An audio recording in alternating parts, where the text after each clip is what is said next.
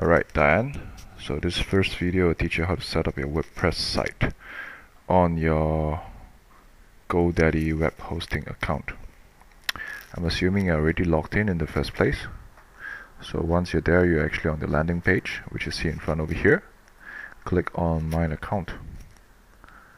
Once you're here, just wait for the page to load. When it has finished loading, scroll down to Products. And once you're done with this, click on Web Hosting. And yeah, just wait for it to load.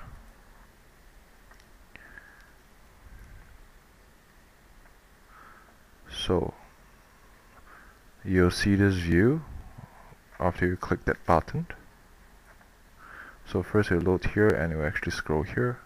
Just click on the green button to launch the control center.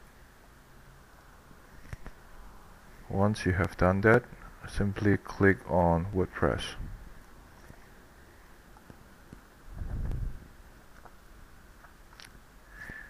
And yes, this button, by clicking this, you'll be installing the latest version of WordPress. Yeah, it'll bring you through a whole series of instructions. Pretty simple and straightforward to follow. You should be able to do that without any problems.